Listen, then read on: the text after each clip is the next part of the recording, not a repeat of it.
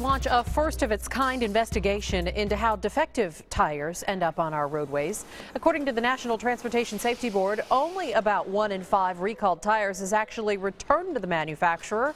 An ABC News investigation found millions of potentially dangerous tires remain in use or on store shelves or simply unaccounted for.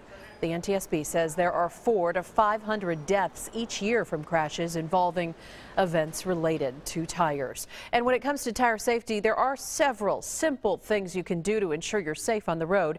ABC 15 is taking action tonight with what to look for, and Katie Connor joins us live. And Katie, you talked with a mechanic today. Are these tips something anybody can do, or do you need special tools here? It's actually very simple, especially for women like us, Katie, who might be a little hesitant when it comes to car issues. The first tip is to check the age of the tire.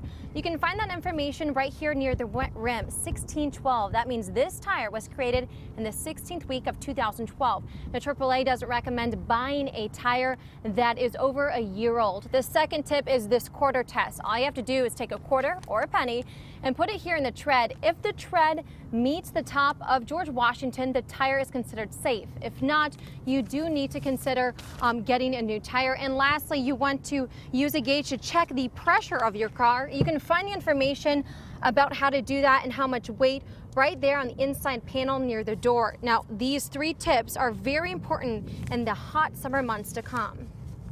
When a tire is made, it's put together in layers. And if you build up an excessive amount of heat, those layers tend to separate.